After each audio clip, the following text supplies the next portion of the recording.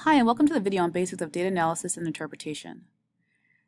As you probably know, data analysis and interpretation is a major part of any scientific investigation and an important life skill. On a daily basis, we utilize data to generate knowledge, and we use that knowledge to take action. In this video, you will look at common representations of data and best practices for analyzing and interpreting that data.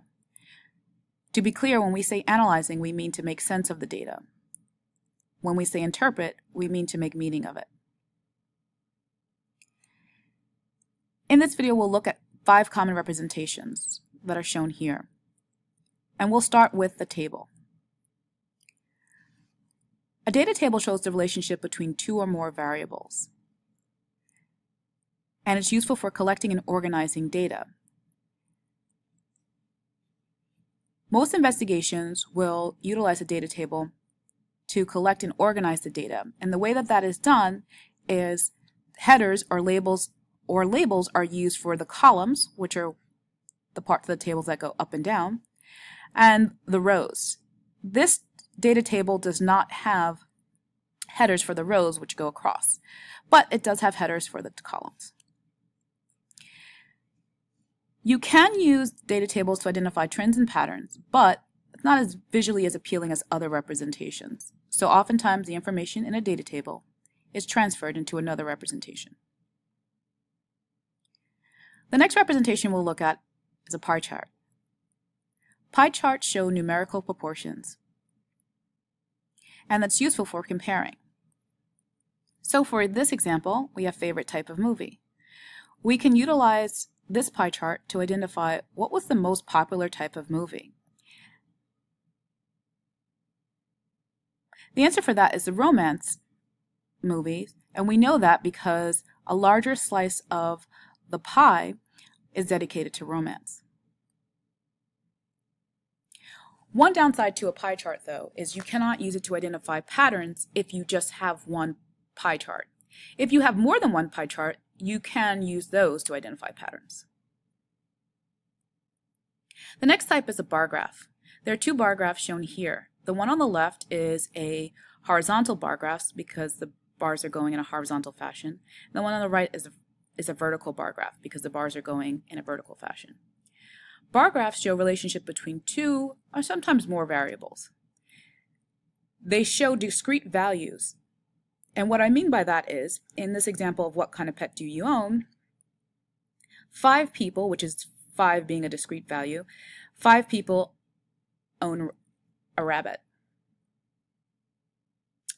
Bar graphs like pie charts are very useful for comparing. For example, if you wanted to know which do people own more, cats or dogs, you can utilize this bar graph to determine that. Right, so more people own cats than dogs, and we know that because the bar here for cats is higher than that for dogs. We can also utilize the values. 7 people own cats and only 3 people own dogs. So by comparison, we can answer that question. In addition, you can utilize certain bar graphs to find patterns, like group bar graphs, which show more than one bar graph in the graph, and also the stacked form of bar graph. If we look at the stacked example, which shows expenses by month, we can utilize this bar graph to identify the following pattern. As you notice, each month, the person who this bar graph is representing spent more money each month on rent than any other expense.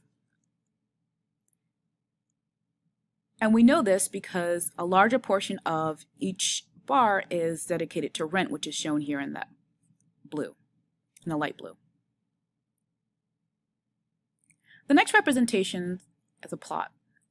Like bar graphs, plots show a relationship between 2 or sometimes more variables. This data is depicted as points on the x and y axis, and sometimes those points are connected through lines. Plots are very useful for visualizing trends and patterns. When we say trends, we mean direction. So for example, the ice cream sale plot shown at the top here, we can see that as the temperature, which is shown on the x-axis, increases, so do the sales, the number of sales. So that is a trend. It's showing a direction. Pattern is a repetition or something that you notice that repeats. For example, in the rainfall in Springfield plot shown here, the red line depicts rainfall in 1994 and the blue in 1993. We notice that in both plots, the rainfall decreases from July to August. If we had data for several more years, that would become a pattern because it repeats. The last type of bar graph is a histogram. Sorry, last type of representation is a histogram. I want to be clear, this is not a bar graph, although it looks like a bar graph. One quick way to tell that it's not a bar graph is that there are no spaces between the bars. If you look at a bar graph, and let's just quickly go back to the bar graph, we'll see that there are spaces between the bars. Histograms do not have that feature. So what does a histogram show? It shows distribution.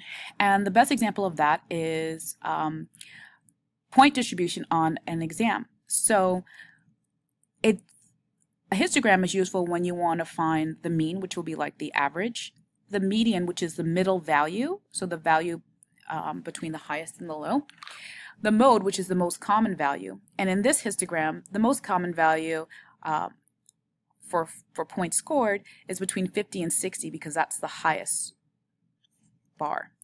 And also the range. So our scores go somewhere between from 0 to 100. Now that we looked at the common types of representation, we're going to move on to best practices. We're going to speak about how we analyze and how we interpret. Analysis will be shown in red and interpreting will be shown in blue. The first step in analyzing the data is to ground yourself in the context. So you want to begin by reading the title of the data so you know what the data is showing you and identifying which representation. Is it a bar graph, pie chart, table? By knowing the representation, you'll know how to read the data. Once you've grounded yourself, you're going to look for key features, and that's going to depend on the type of representation. So for example, in a data table like this, a key feature would be reading the headers on the columns or the rows. In plots and bar graphs, I would want to read the labels on the X and Y axes. Another thing that's important to look at are the units that are used. That's a very important detail. And when you have something like a plot, this is one small note, we won't go into it here, but the shape of the graph is also important for plots because that will let you know which function best represents that data. In this case, these dots kind of look like a line, so I would say this is a linear function, and that could give me some really useful information later. The next thing we want to do is, after we have grounded ourselves and identified key features, is to start looking for trends, patterns, and any standout features. We've already talked about trends and patterns. So in the case for the ice cream sales, the trend we found was as the temperature increases, the number of sales increase, and that's a trend. And the pattern we found in the expenses by month is this person spent more money each month on rent than in any other expense. Standout features are changes or anomalies. What I mean by a change, if we look at the ice cream sales, there's only a small increase in the number of sales in this region of the graph with temperature. However, when we get to this region, there's a huge jump in the number of sales with the temperature. So that will be a change. The slope of this region of the graph is different than the first region.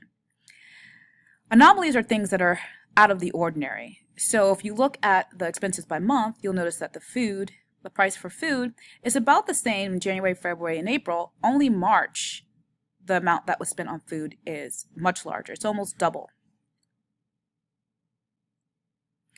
Once you finish analyzing the data, now it's time to figure out, well, what is the data telling you? You need your story. Some sentence starters for this will be this data suggests or according to this data. So in the case of ice cream sales, we would say that this data suggests that as the temperature increases, the number of sales increase. Another thing that we can add on to this is that the sales increased much more when the temperature was between 98 and 103 degrees, so it increased more quickly. In addition to figuring out the story that the data is telling you, you also need to know the strengths and limitations of the data. And that's going to depend on how you want to use the data. For example, if I wanted to use this ice cream sale data to figure out how much ice cream I should order for my store, I could say that on warm days, I definitely need to order more ice cream because that's what this data is telling me, since the number of sales increase with the temperature. However, I don't know if this data has been collected over days, weeks, months, years. So I may need to see more trials just to confirm that this is what I should do. Finally, if I'm ordering ice cream, I probably will have different flavors, and this data doesn't tell me which flavor is most popular on those days. So I will still need to do some more research.